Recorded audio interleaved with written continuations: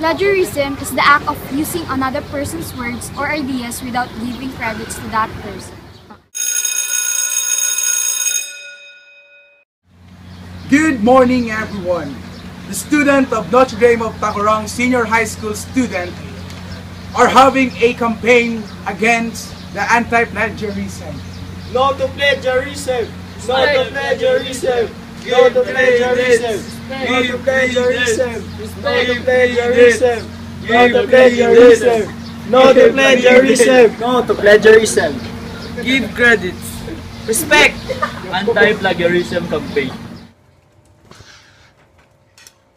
It's easy to find information for most research papers, but it's not always easy to add that information into your paper without falling into the plagiarism trap.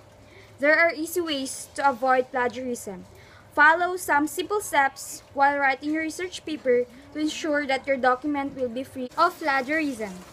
6 ways on how to avoid plagiarism in research papers. Paraphrase. So you have found information that is perfect for your research paper. Read it and put it into your own words. Make sure that you do not copy verbatim more than 2 words in a row from the text you have found. If you do use more than 2 words together, you will have to use quotation marks. We will get into quoting properly soon. Cite.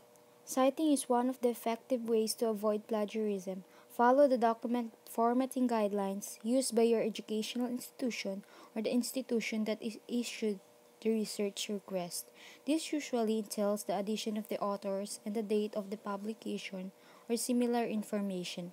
Citing is not really that simple. Not citing properly can constitute plagiarism. Quoting. When quoting a source, use the quote exactly the way it appears. No one wants to be misquoted.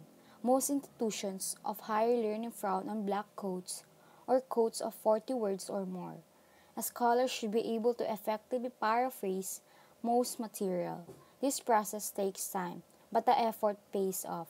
Quoting must be done correctly to avoid plagiarism allegations. Citing quotes. Citing a quote can be different than citing paraphrase material.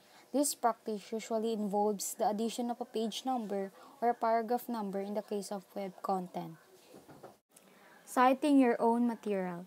If some of the material you are using for your research paper was used by you in your current class, a previous one, or anywhere else, you must cite yourself. Treat the text the same as you would if someone else wrote it. It may sound odd, but using material you have used before is called self-plagiarism, and it is not acceptable. And lastly, the referencing. One of the most important ways to avoid plagiarism is including a reference page or page of work cited at the end of your research paper.